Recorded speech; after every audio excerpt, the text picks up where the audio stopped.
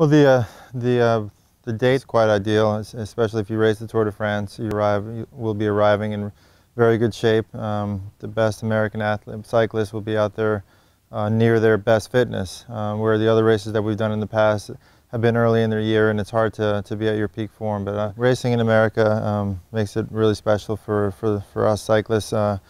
Being that we're away from home so much and we're racing in Europe most of the year, coming back and doing stage races is very important to us, and very important to be successful at them as well. Just to have another stage race here in America, in a state like Colorado, which has produced many successful professional cyclists and amateur cyclists. Great place to ride a bike. I think that there'll be tons of fans out there. I believe lots of guys will have to go out early.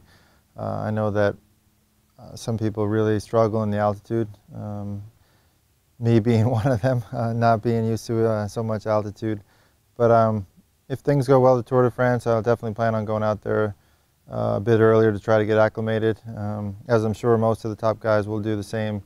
But really, it'd just be exciting. It'd be a really special way to race your bike in August. I believe it'll be probably the hardest stage race we've ever done in America. It has the potential to be that for sure, with all with the altitude that Colorado provides and the mountain passes that it provides, and the history in cycling in Colorado, the riders that have come out of there, races like the Course Classic and the Red Zinger, and races that have sort of created so many of U.S. cycling stars. Obviously, Colorado has a lot more, maybe not a lot more, but it has communities that are known for being very enthusiastic towards cycling.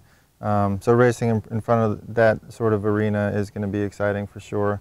I think that there won't be lack of fans there, and there won't be lack of attention on the race. And like I said earlier, I believe that the top Americans will be at their best. So for the fans to be able to see that, it should be very exciting.